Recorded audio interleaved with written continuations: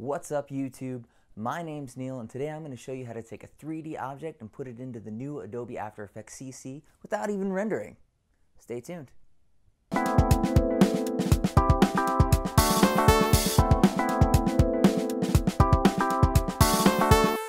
So Adobe a few months back released their next line of applications. Now, instead of calling it Adobe CS7, they decided to call it Adobe CC, which stands for Creative Cloud.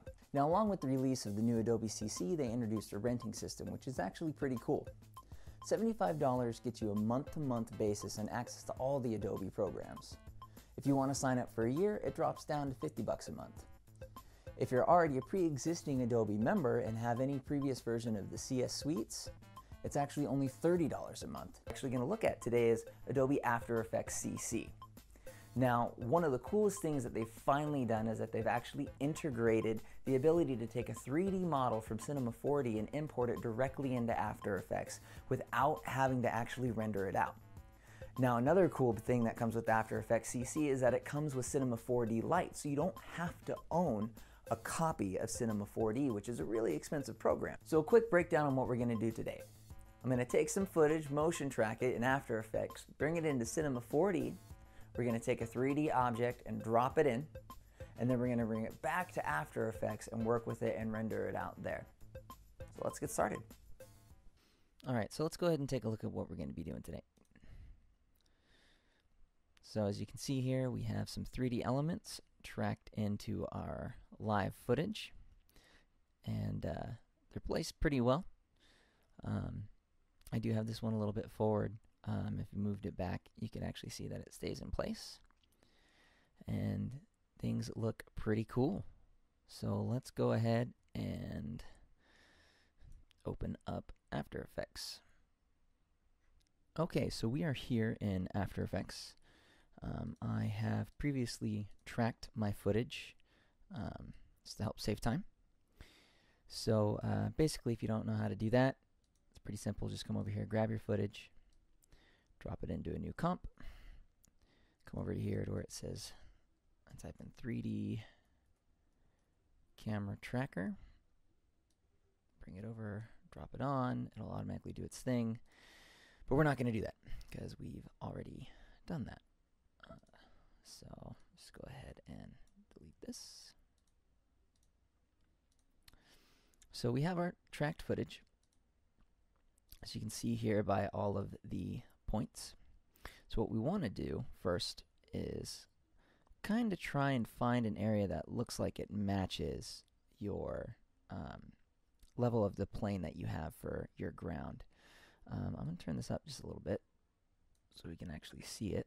Let's take this up to 250. So when we come in here, we can actually kind of see it. So we want to try our best. That looks pretty good. So once you do that, you can click on it, or just right click, come on down, and then you want to say set ground plane and origin. So what that does is that means that that's the origin, that's going to be the level once we bring it into Cinema 4D. Then the next thing we want to do, go ahead and click off that, click back, is we want to come over here and find a good point to be able to create a null object and camera. So let's do that. That looks good. So you right click again, you just say create null and camera.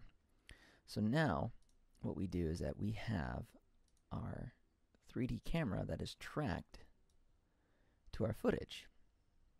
The next thing that we want to do is after we've done all of that, we come over here to File, we say Export. Oops. Make sure you're on the actual composition. Export. And you say Maxon Cinema 4D Exporter. Now what this does is this takes all that information that we just added to the composition and puts it in a Cinema 4D format. So we click on that. We'll name this. Well, I already had one previously in there, but we'll just overwrite that. So we'll call it Camera Track. See how it saves it, Cinema 4D. You say Save. Then it doesn't show up here at all. What we have to do is re-import it. So we have our camera track and our Camera track. I think that's the one I just did. right? Now we have our Cinema 4D file. So what's really cool is that now it's actually in here. Before, if you tried it with CS6 or any other previous version, it just wouldn't come in. It would give you an error message saying you can't read this, da-da-da-da-da. But now we have the ability to actually drop it in. But we're not done. So we're going to select it, come over here to Edit, and say Edit Original. So you click on that. Now I know I said earlier that it comes with Cinema 4D Lite. What I have here is actually Broadcast. Now if you already own a version of Cinema 4D, it's going to open that on up. If you don't, then it's going to go ahead and open up Cinema 4D Lite. So then I'm going to come here. What I like to do is I like to come to Scale Project, and I'll bring this down to 0.5, 0.5. Change this to meters and meters. And I do this mainly because a lot of the times projects will come in and it'll be actually really, really, really far away. If you see right there, that's actually the null object we created. So I'm going to say that. Now, what I want to do is I want to bring in some assets. So you can model something on your own using the NURBS or polygons, however you like it. I'm just going to bring in some previously made models. So you come up to File, Merge. Now, I have a lamppost here that we saw earlier. I'm going to go ahead and bring that in. I'm going to tell that, say 5. I'm going to say OK. Now, for whatever reason, sometimes it just likes to drop them in some strange places. So I'm just going to bring this over. Whoops. We want to group these so we can move it all as one. I'm just going to bring this over.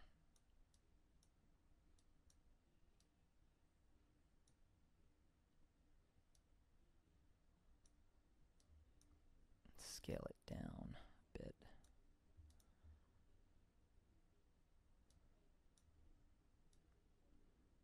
Drop it down.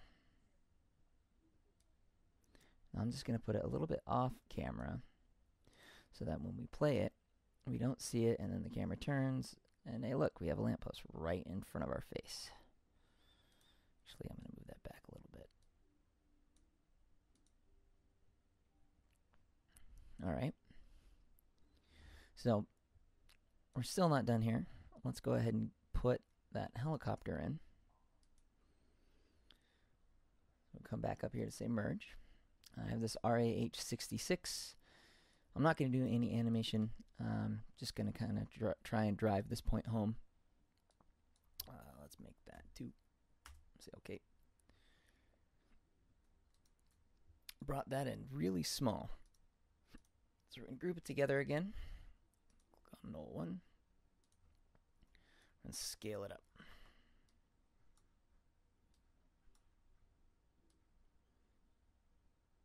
Maybe not that big. We'll do about that big. I'm going to move this over. Bring this up. Rotate it. Rotate it again. So now we have our helicopter in our scene as well.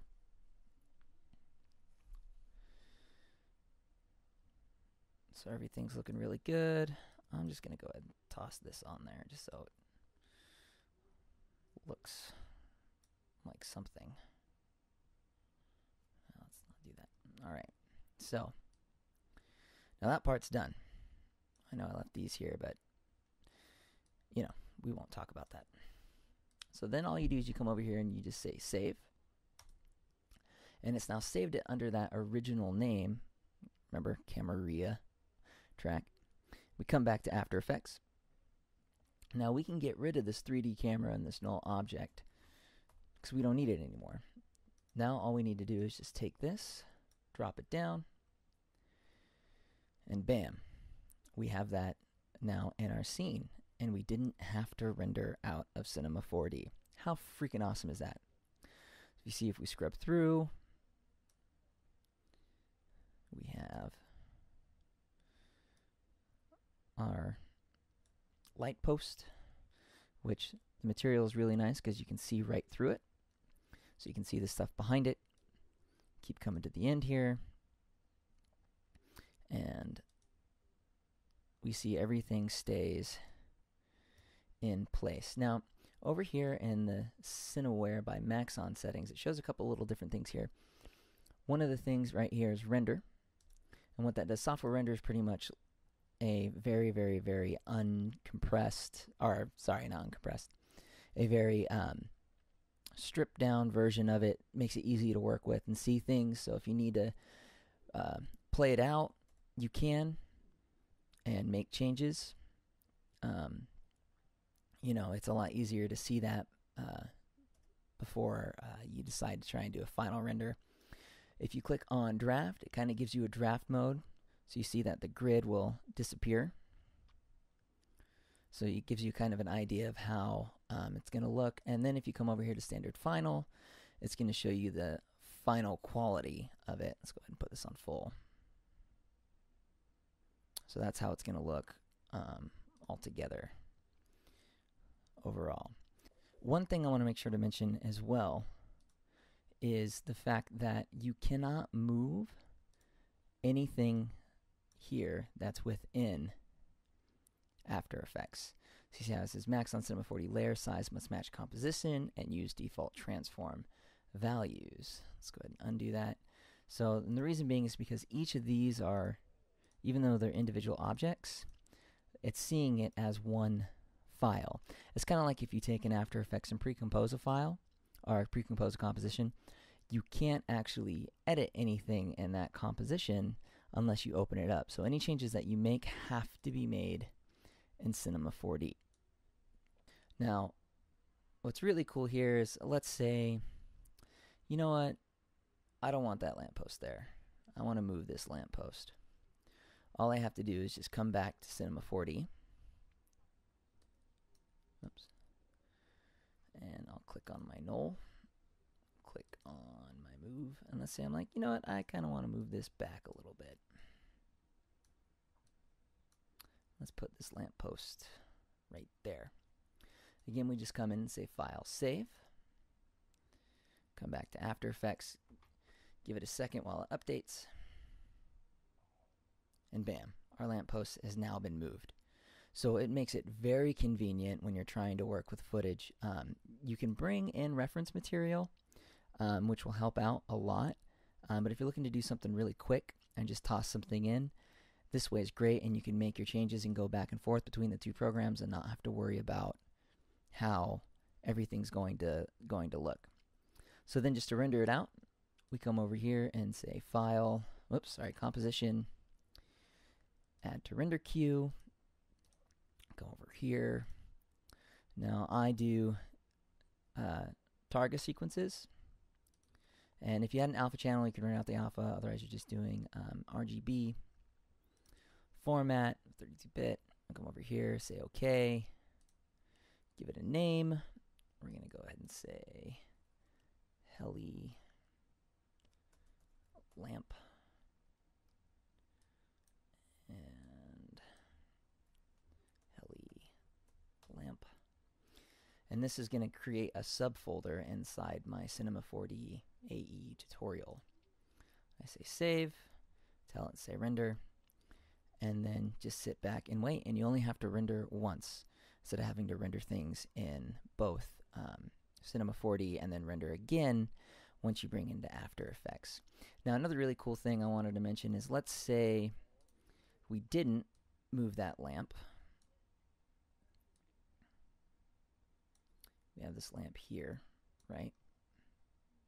But we want to put something in between it and the helicopter. Let's actually bring this in front of the helicopter. So what we do is that we'll save this. If I come over here and say delete, go File, Save As, and I'll call this lamp only, lampa, lamp only. Save. Undo that. Come over here, delete this. File, Save As, Heli only. Say save. Now if I come back to After Effects, I'll go ahead and delete this layer here. now that we have saved different copies of those, what's really cool is that you can take those files and drop them in as well. So we'll come here, take our heli only and the map. Man, I really need to learn to type. So I'll drop my lamp in. You can see that. I'll go ahead and say final. And then drop my heli in. Tell that to go ahead and say final.